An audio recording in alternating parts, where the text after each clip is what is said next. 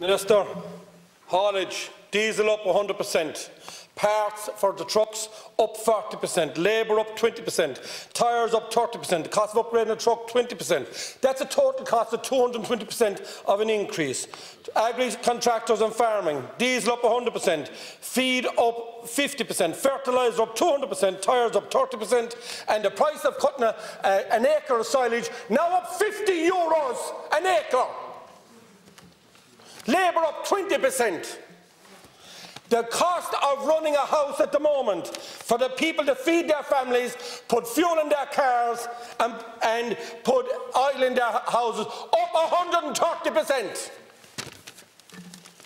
Government, their increase in the tax in this country up 110%.